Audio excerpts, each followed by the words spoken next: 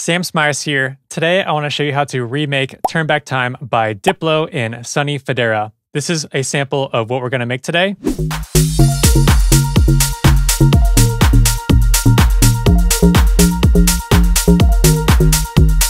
So let's go ahead and jump into the video.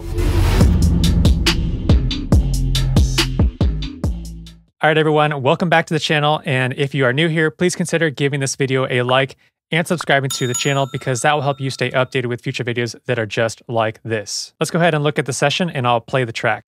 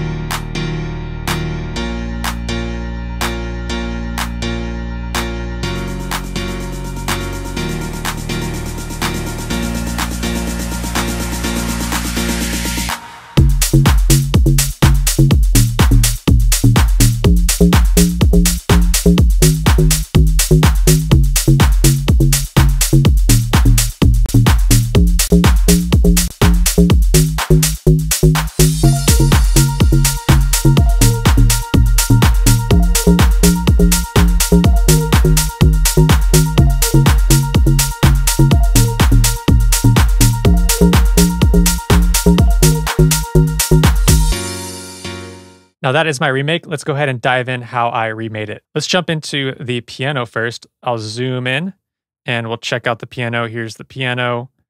Let's go ahead and solo that. Let's go ahead and jump into Contact. For Contact, I'm using the Gentleman piano. I have the tone set all the way at hard because that gives that nice and bright piano sound.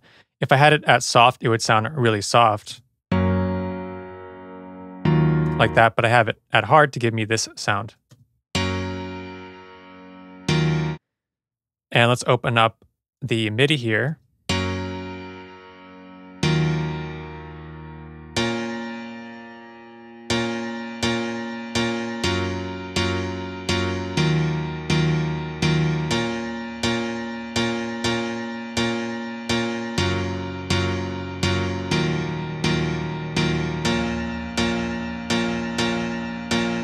That is a MIDI. You can see this last part I add some more bass down here. It starts out playing these notes as whole notes, and then it starts playing the rhythm as we get into the track. On the piano, I have the compressor. I have an EQ8 rolling off some of the low end, and then I just have some light concert hall.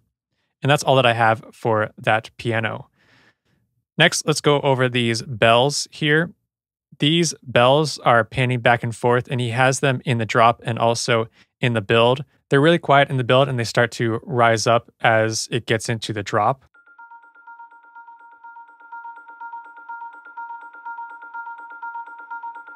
And I'll show you what I've done there. I'll open up my automation menu and show you that I'm actually panning these back and forth.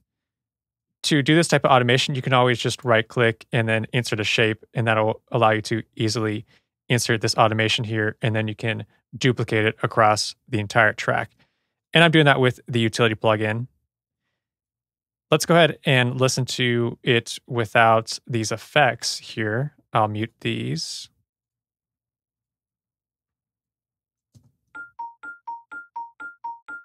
That's what it sounds like by itself. It's just a Celesta. If I go into Contact, that's all it is. And here it is a Celesta. And then I add these effects to make it sound more like how it sounds in the song.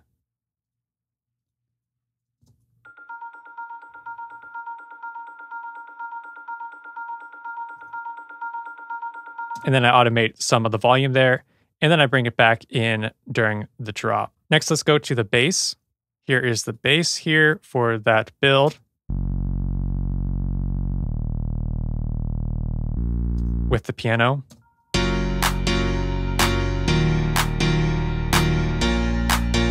Let's take a look at the preset I used. It is this Z bass. I did some processing to it to get it to fit in the mix. Here it is without the processing. It's actually supposed to be a very bright bass, but I rolled off all of the top end to give me that low, mid-rangey sounding bass sound.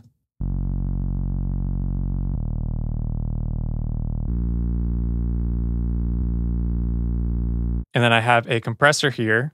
And this would be the sidechain. I don't have a kick going on right now. I can go ahead and set it to the kick, but there's no kick in this section, so I don't really need it. And then I just have the utility plugin taking down some of the gain.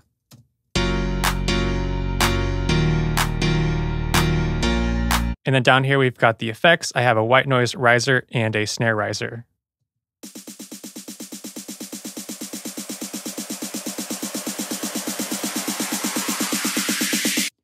By itself, here's the snare. And then here's the white noise. Then we have the claps. Let's check out the claps.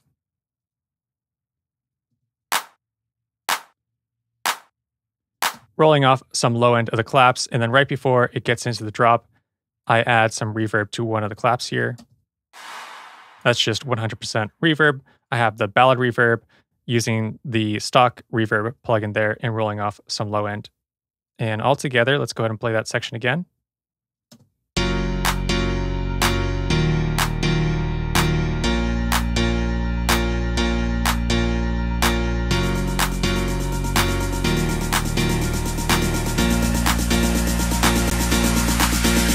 That's it for that section before the drop. Let's now get into the drop. Let's listen to the drums. I'll solo all the drums.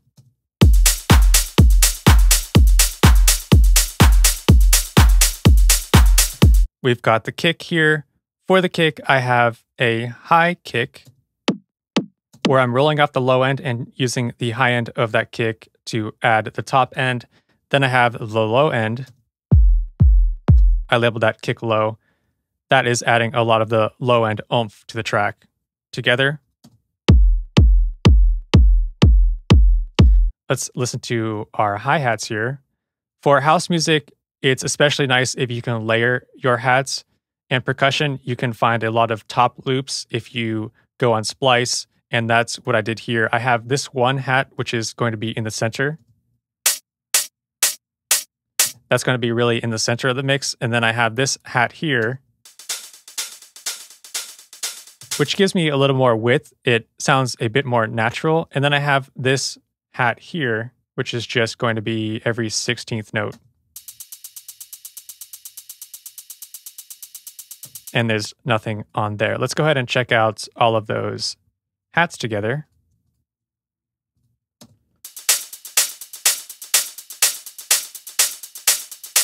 The hats and the kick. And then we have the clap from the verse section. And then I layer that with another clap, which I add some reverb, and then I put it into mono so that I get this reverby clap in the middle of the mix. Now the drums all together.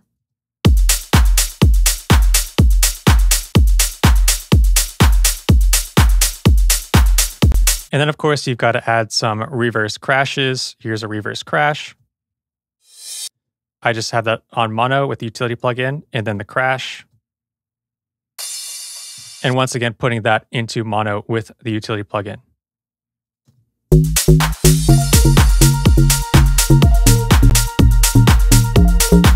Let's now jump into the bass. For the bass, I used Ableton's operator. The sound that I used is actually a FM bass sound. I have another video on how I made this sound, and I'll put a link to that video in the video description below. Let's solo the bass sound.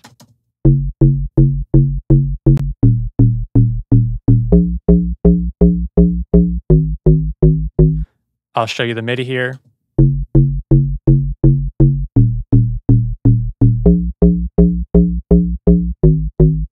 And then we have the operator plugin. It is an FM bass sound. I'm adding some saturation, and then the EQ, which I'm rolling off some of the low end to allow that low end to come through from the kick. On the bass group, I have the sidechain compressor here to make sure we're ducking that bass whenever that kick hits. And that's all that is really in that first section of the drop. And then he brings in some more atmospheres here. We have that bell sound from that verse, and then some strings. Let me go ahead and play you the strings here.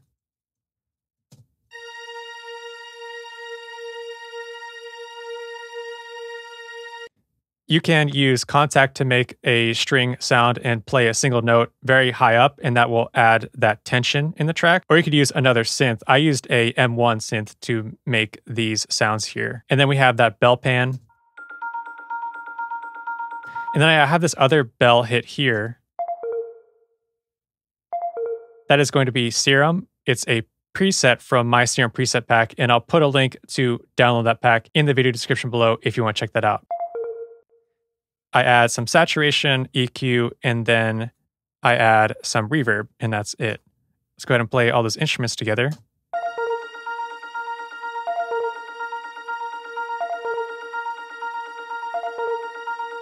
And then in the original track, I felt like there was some atmosphere in the background where I heard bird sounds. So I put this background track with bird sounds in it. And I filtered off a lot of that low end because it's actually really noisy. And I'm just allowing some of that high end to hear those birds coming through, and then I put it in mono. And let's hear all that together.